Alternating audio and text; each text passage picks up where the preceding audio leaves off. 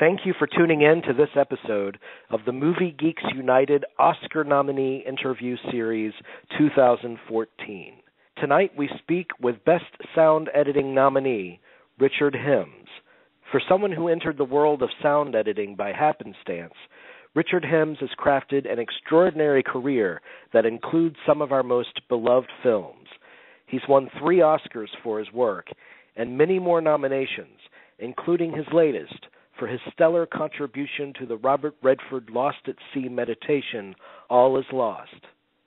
Other films that charm his resume include Saving Private Ryan, Mission Impossible, Ghost Protocol, Jurassic Park, Wild at Heart, Fight Club, Indiana Jones and the Last Crusade, and The Right Stuff. This being in the service of an Oscar series, the first thing I'd like to know is you've won, I believe, 3 times, and you've been nominated many more times. By this point in your career, does it still kind of carry the same excitement, a nomination for you? Yes, it does. I think it's always a thrill. The Academy luncheon was yesterday, and that's always a very exciting and supposedly casual affair, but obviously with all those people there, it's still very exciting. Yeah. And that was fun, and that's always fun. It's just a thrill to be nominated, especially for something like All Is Lost, which is such a small, low-budget affair that I really didn't expect anyone to notice it. I did it for myself more than anything. There wasn't really any money in it, and I just wanted to do it, So the fact that it was noticed by my peers is incredibly flattering and exciting, yeah. Well, the challenge of the excitement of the challenge involved in All Is Lost, I mean, from an outsider's perspective, would be obvious that you're dealing with one character in an exotic setting, and there's no dialogue. I mean, was that the main thrust of the challenge for you? More or less, yeah. I mean, it's just when you've been in the business as long as I have, you start to sort of not really want to do the same old thing. You start looking around for something a little different, and this was one of those things that I probably would not have even been on my radar at all, because I don't search the trades looking for films or anything really. I'm just not my style for whatever reason. I'm very bad at promoting myself, and subsequently don't work as often as a lot of the top guys. I'm just not good at that sort of thing. But what happened was my wife Connie, who had worked for Robert Redford for about a decade prior to our marriage, and now works up here in the Bay Area. We were getting married in Napa, and at the time Robert Redford was working there, and she said, well, it was a very small wedding, like literally 10 or 12 people, at a little place that organized, weddings in what do they call it? Elopement. It was like an elopement package, and so you could only have a maximum of 12 people. So she said, we've got to invite Bob and his wife because they're working there, and it would be insulting if we just ignored him. He said he probably won't come. He's much too busy. And he did come. God bless him. He was the first one there. And in the wedding dinner afterwards, he started talking about this film that was the biggest physical challenge of his life. And the more he talked about it being on a boat, I'm a sailor, and the fact there was no dialogue and there's going to be very little music, I was salivating, not over the food, but over the chance to do this movie, So finally I broke down and said, who the hell do I have to call to get on this film, It was very funny. I guess there's a few misconceptions about sound editing, and I want you to clear them up for me, because for the layperson just watching a movie, they assume that the sound that they're hearing was captured during that take, and rightfully so, because that's the impression that you want the moviegoer to have, that it's happening. Exactly. But how? What would you say is the percentage of sound that's actually captured on the take? Well, on this particular film, they did a great job of recording. The recordists on the set were excellent. They did what they could, but of course the film is about boats being in a storm and things, and they weren't in the storm when they were filming. Obviously, that would be insane to try and film during a storm. So all that is simulated in tanks, which have all the wrong sound for what we're looking for. So basically, despite the fact that they did a very good job of recording, probably 95% of it or more was not really usable. There were a few things that we used here and there, but most of it was inappropriate. Either wasn't loud enough or distinct enough to cut through the storm or whatever else was going on.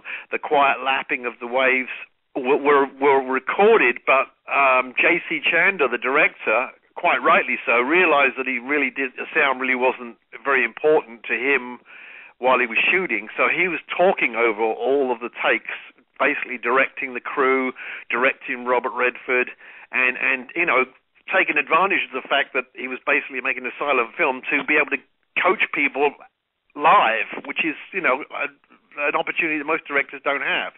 So, basically we were starting with a clean slate, a completely empty palette of sound, which is a great opportunity. It's really just fantastic. The small amount of dialogue I dealt with, and it was very simple to deal with. Well, I would imagine too that your experience as a sailor that would come in handy in terms of giving kind of specific directions about that's what this sounds like, or from this perspective, these are the sounds that you'd hear. Yeah, and Steve Bodecker, who was the sound designer on the film and did an absolutely wonderful job of mixing the film, relied on me heavily. He says it in all the time when we're talking. He just said, it was just so great having me there to be able to say, well, what's happening off screen here? There's something happening. What is it? And I'd say, well, the jib sheet is changing sides, and so that's the sound we would record. What we did was a small craft warning in the San Francisco Bay Area, warning all boats to stay out of the bay because the storm was going to be pretty bad. And so I called a friend of mine, and we got his boat of a very similar size to the one in the movie, a similar type and size, same rigging and everything. And I took Steve Bodecker and Brandon Proctor, the other sound editor, mixer on the film. It was only the three of us plus my assistant Andre on the whole film. It was an incredibly low-budget film. I mean, nowhere near close to six figures for the whole post-production, which is incredibly low, for the mixing and the crew and everything. So we went out in this boat, in this small craft warning, and it wasn't, a storm like the one in the film, but it gave us enough of difficulties with wind and rain and spray and all the rest of it to be able to record things that were of a similar nature. It was a really great opportunity. So we went out there and recorded for hours. I know when I speak to directors or say cinematographers or actors, they usually can come up with a favorite moment from a film. Do you have one from a sound perspective? Of that film? Yes, sir. Yeah, I do. And it wasn't my work. It was actually Steve Bodecker's work. I did some of it leading up to it, but there's a point where he climbs to the top of the mast, and you've got this very strange sound of the attenuator on the top of the mast spinning, and some other clinking and clonking, and he's plugging back in the radio cable that's got ripped off in the storm, and then there's a rumble of thunder in the distance that's very ominous. Way too loud for reality, but again, we took that liberty in the film of believing that when you're alone on a boat and everything hinges on paying attention to everything, that we use that heightened sense of sound, and we sort of played everything up a little bit for Redford's character. We're in his head more than anything. And I love that moment. I just think it's a tremendous moment of doom and gloom in a way, just the realization that, oh God, here comes another one. So the sounds in All Is Lost, are they all natural sounds? Yes, for the most part, yeah. I'm sure there are a couple of things that Steve enhanced the film with doing all kinds of tricks that we do, in the way of slowed down and rumbles. But basically, we started with all natural sounds. Yeah, I don't think there's anything particularly artificial except in the way they're manipulated. For the most part. There was one really funny thing that we didn't use, but we tried as a marker for it. There's that tune, "I'm on a Boat," and Steve slowed it down about 1,000 times till it was just rumble and creak and stuff. We didn't use it in the film, but it was very funny to just put it on there and look at it. It cracked us all up. Here's another misconception, and the sound editors that I've spoken to in years past and sound mixers, they have varying opinions on this, but there seems to be kind of a very thin line between editing and mixing, and many of the people I've spoken to think it's a little silly to separate them in the Oscar category. What are your feelings about that? I'm kind of dangerous ground here, but I'm known for putting my foot in my mouth from time to time. But yeah, I feel the same way now. I'm at the point where I mean, this film is a classic example. We had a sound designer that was also going to mix the film. It was all mixed in a Pro Tools room initially.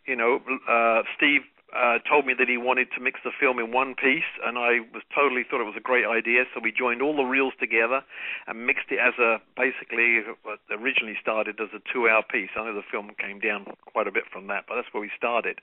And it proved to be really helpful because we would have moments where you'd say, that sound in reel 1, that would be really good here. It might not be exactly the same sound, but we could try it and see if it works and then find something similar. And you would just, high speed, just jump digitally by punching in the footages to that place, grab it, move it back to the other place, and so on and so forth. You could refer to things so much quicker in the entire movie that way than I've ever done before. And then so when we went to the stage to actually do the mix as a mixer on the proper board, everything was already in its own place and had been set at the correct level. We were 95% where we wanted to be, so that all we were left with in the final mix was making sure that J.C. Chandler was happy, that everybody who was involved in it was getting what they wanted. And we could do all the changes they wanted from that point. Actually, they were very happy with what they heard anyway, so we didn't have to do a tremendous amount of changes. It had to feel like you were flexing different muscles than a lot of the other films you've worked on, which quite a few of them are some of the biggest movies ever made. They're the muscular kind of action films. So, I mean, this had to be a complete kind of 180 for you, or was it? For me, oddly for this film, because of the budget, I couldn't really be. I could have done. Of course, I could have done and been the guy in the trenches. But these two guys, Steve Bodecker and Brandon, are much faster digitally cutting than I am. So I did do a lot of the sailboat stuff, editing, because it was my area of expertise. But a lot of the other stuff I left to them because they are faster than I am. So they did the bulk of the editing, I would say. I did the sailing stuff. I did a lot of editing. I supervised the Foley, which was done in Canada by a company called Footsteps, Andy Malcolm's company, which is fantastic group of people, especially for a low budget project like this, where I just couldn't really have the time to spend hands on. They just said, Andy just said to me, just tell me what you don't want, which is a fabulous thing when you're on a very tight schedule. And they did it all, and they edited it all in sync, and they sent it back to us and said, let us know if there's anything you don't like, and we'll redo it. And that's what we did. And they redid some things, and it was really wonderful. I supervised that and then did some editing, fine-tuning on it. When it came back, I went to a location I can't name because that's where Robert Redford lives, and we used the soundstage there to record 3 days of breathing and effort noises, because we had started to realize that we need, even though with all the noise you barely need it, we felt we needed a little of that felt what was missing. And Robert was very concerned that he didn't want to become a movie about breathing and efforts, which I know exactly what he means.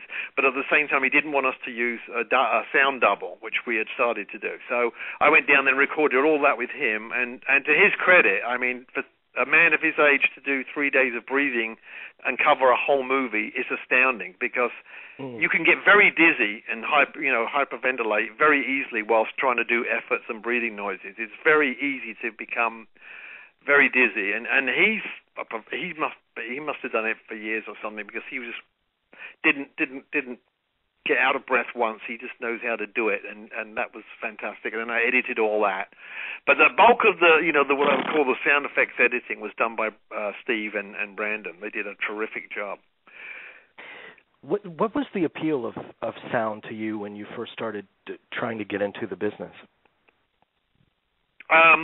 That's another one of those really weird stories. I started in the film industry by mistake, basically. I was trying to be.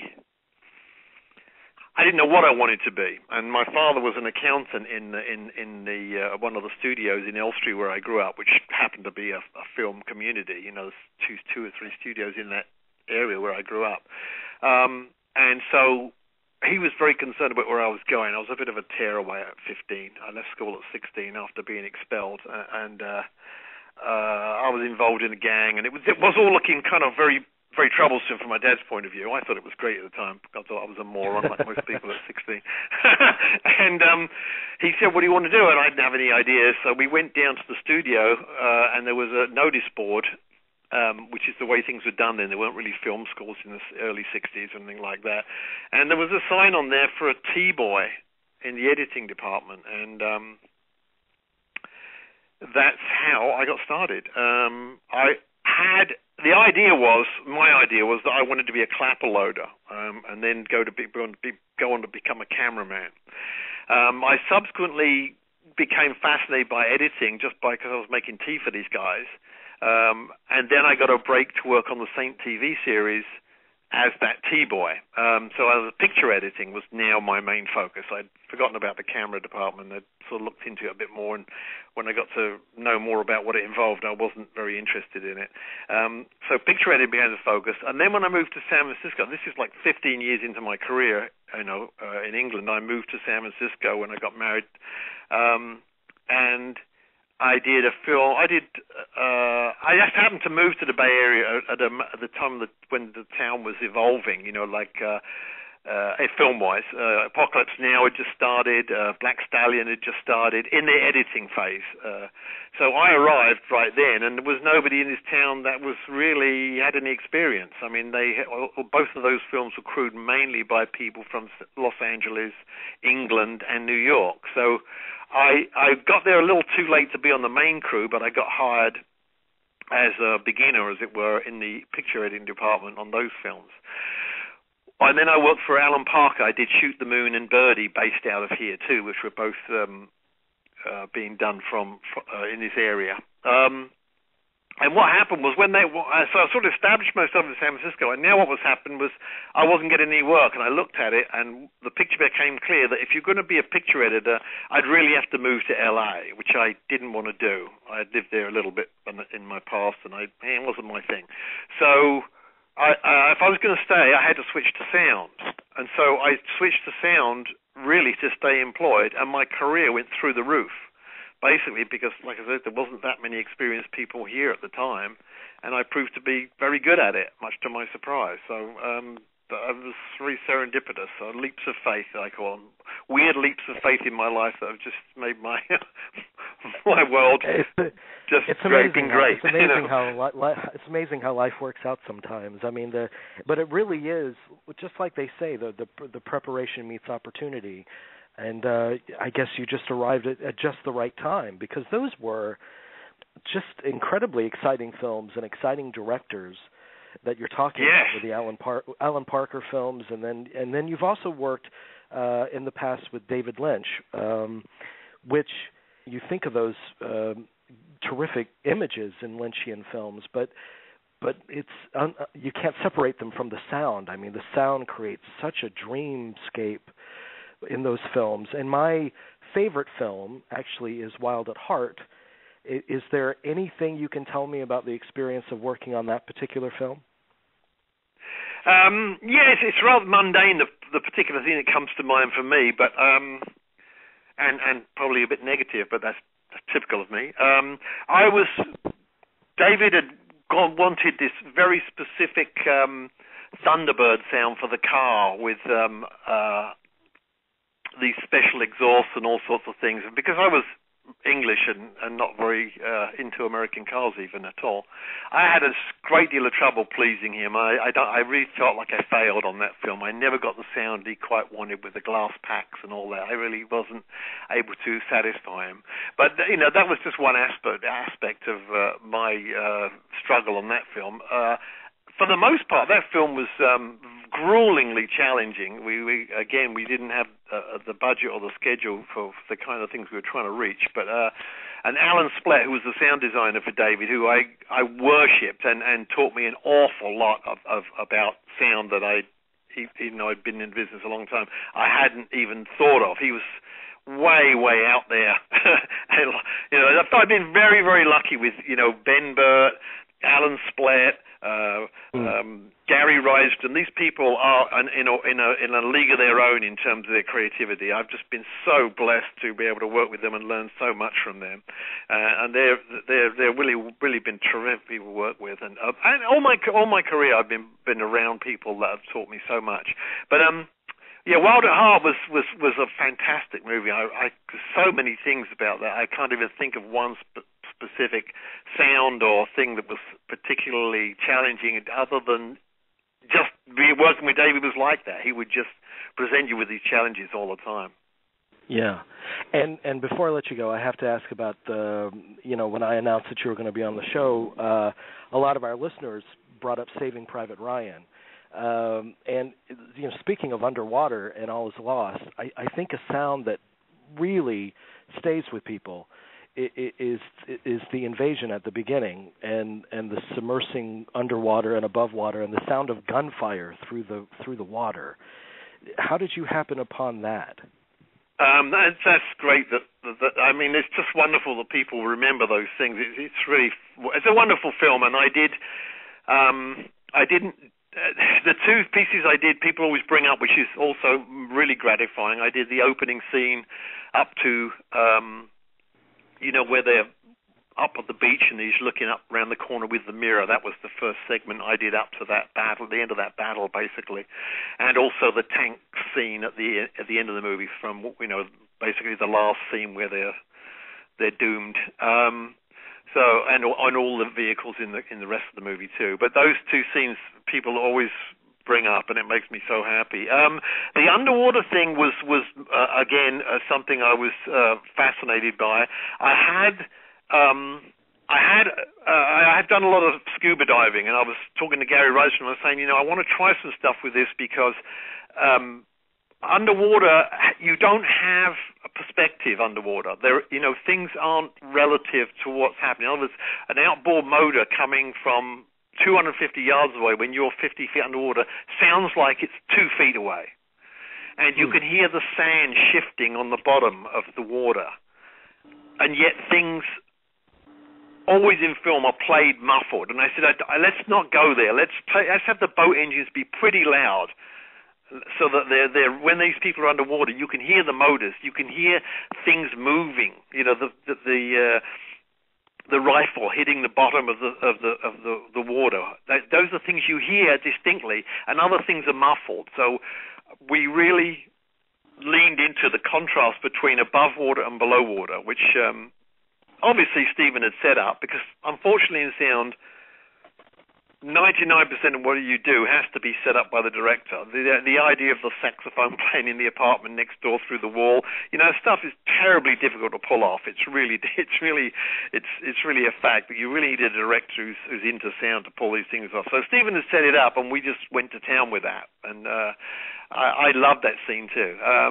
The underwater bullets was Gary's design.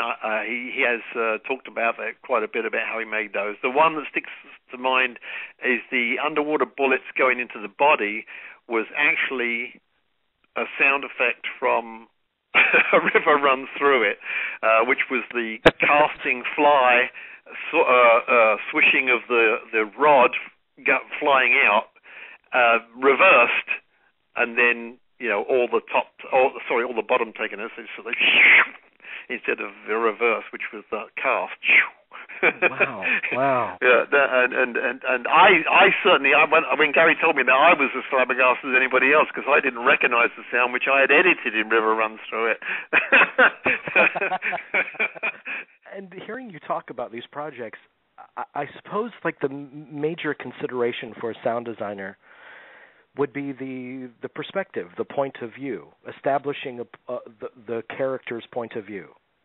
Yes, exactly. You have to again, this is what the director wants ultimately, but you have to, know what the point of view is going to be. I mean, Private Ryan was the victim's point of view. It was shot that way, and it feels that way. It's about the bullet buys. It's not about the machine guns in foreground so much. It's more about what's happening on the beach at the other end. And that was different. That was definitely different, and that's a point of view that really worked in that film. The Robert Redford film, All Is Lost, I think it could have gone either way. You could have made it much more literal, and it wouldn't have been anywhere near as exciting, I don't think. Making it all from his point of view and his head, inside his head kind of an aspect that we chose to try and take, I think really made it much more powerful. I think so too. Yeah, I am crazy about the work that you do, and you've contributed to so many movies that I just adore. So thank you so much for your work, and thank you for giving me time to talk about it. And best of luck to you on Oscar night. I'll be cheering for you. Thanks a lot.